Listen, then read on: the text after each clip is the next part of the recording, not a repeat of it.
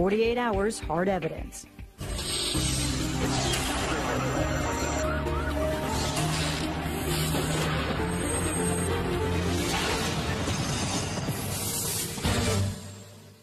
Welcome to 48 Hours Hard Evidence. I'm Maureen Maher.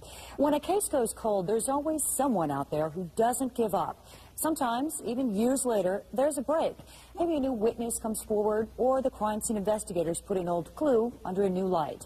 Consider the case of the Huling family, a murder mystery that went unsolved for decades. Here's Erin Moriarty.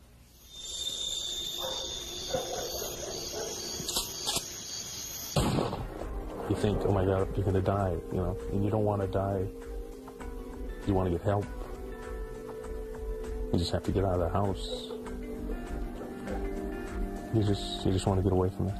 Bill Huling was only 11 years old when the sound of a single shotgun blast jolted him out of a child's dream world. That tends to wake you up a little bit more. And into a living nightmare.